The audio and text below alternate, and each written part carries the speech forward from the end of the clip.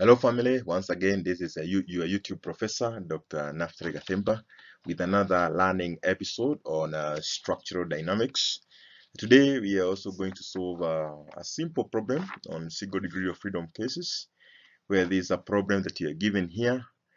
And this is a problem, again, an exam time question where you order maybe 5 marks. So sit back, relax, take your pen. Let's dive in.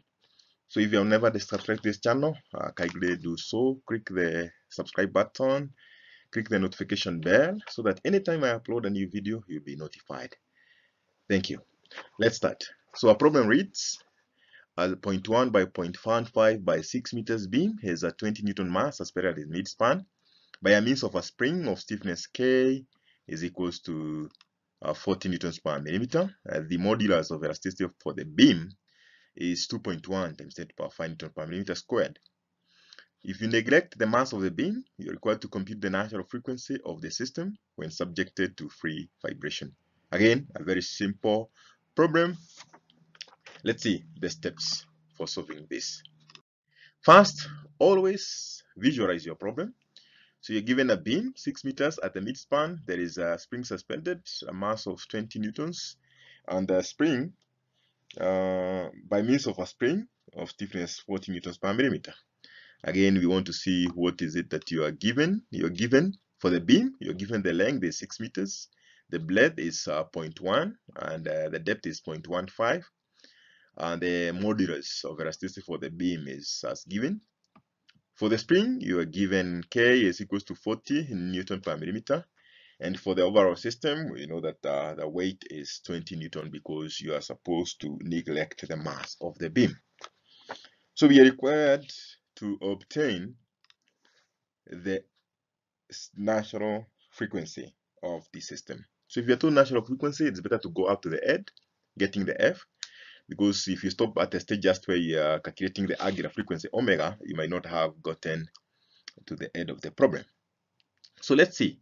So looking at the problem, of course, we have the physical system. It's always good now to visualize how the dynamic system will be. You see, if you look at this problem here, you realize that because of the spring that is pulling downward here, our motion, so the direction of our motion is in this way. So if you can call it u or y of x, direction u, displacement u. So the beam, this is simply supported. So this is what we expect to be the deformation shape. So you see there is the deflection occurring over the beam, and also because of these mass suspended here, there will be the elongation of the spring. So it's kind of the behavior of this system is like two springs. We can represent the beam using a spring. It's kind of a spring, the beam elongates, right? And then there is another spring that is attached, the one now that's suspending the mass, and on this case we have the mass here. So you see it's like two springs in series. Aha, I know now your mind have been refreshed. So two springs in series, spring 1 with a stiffness K1, but this one let's call it K beam. This one we call it K spring, or 1 and 2, right? They are in series. So you have visualized from the physical system model to dynamic representation of your vibrating system. Okay, and of course you know when the springs are in series, what happens? If we want to get the equivalent stiffness for the overall system, we have the equivalent will be 1 K1 or K spring plus 1 over K beam. Okay, so with this in mind now, you're good to go. Yeah, so because once you get the stiffness of the system, we can be able to obtain what is the angular frequency, right? Because we have the mass or the weight, because you're giving this as Newton is weight. So we know this will be K of course now weight times G, right? So we needed, what is required in this question is how to obtain the stiffness K. Everything else is straightforward. Let's see. So again, I think I needed to have erased this so that we use this space. So you have to recall these formulas, of course, the one that I was writing here. This they guide you. Once you look at the problem, what is given, you start now visualizing what are these formulas I need to use, because it becomes very very interesting and absurd to see somebody now using formulas not related with anything. like data here, you start using formulas which are way outside the scope. So you look at what is given, what this problem asks, and then at the back of your mind, you bring to remembrance the typical formulas that we needed or that are required for this particular issue. So equivalent spring non-constant, I've already given that, and how to rearrange it to make Ke the subject. So let's move ahead and get the equivalent stiffness constant Ke. So if you are to get K1 and K2, K beam and K spring, how do you get the K for the beam? Look at this. We are given the beam, and this is now another trick that another test that you are being required to know. You're given the beam, you're given the cross section, right? You're given the breadth of this. This is 100 millimeters.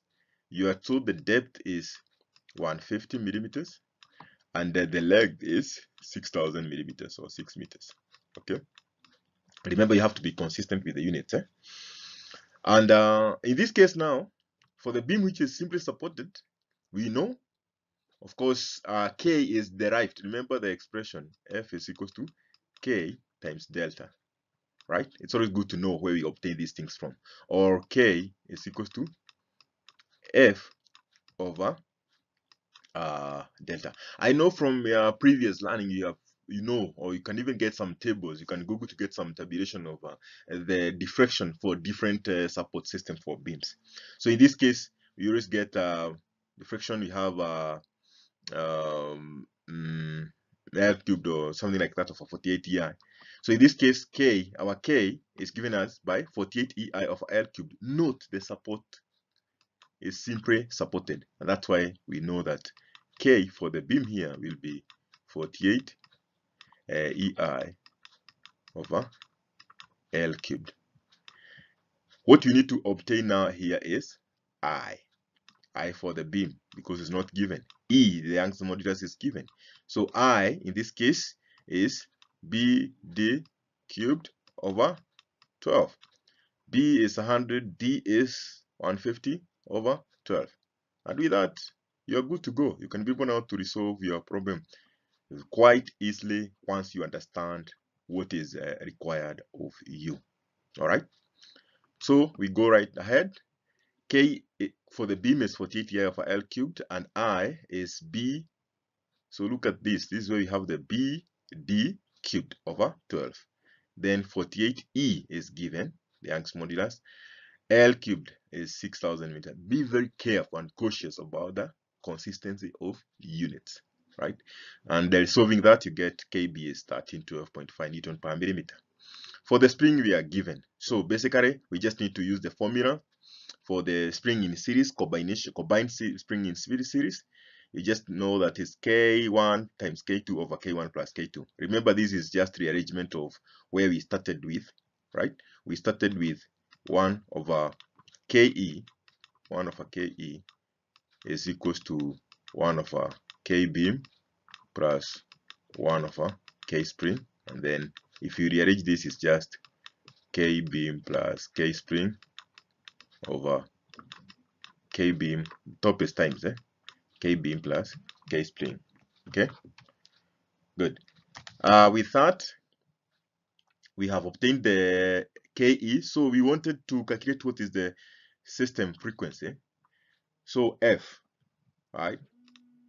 So omega is given by 1.38 or 38.82 times 9.8 over 20, which is equals to that. And then finally, we can be able to get what is F. So thank you.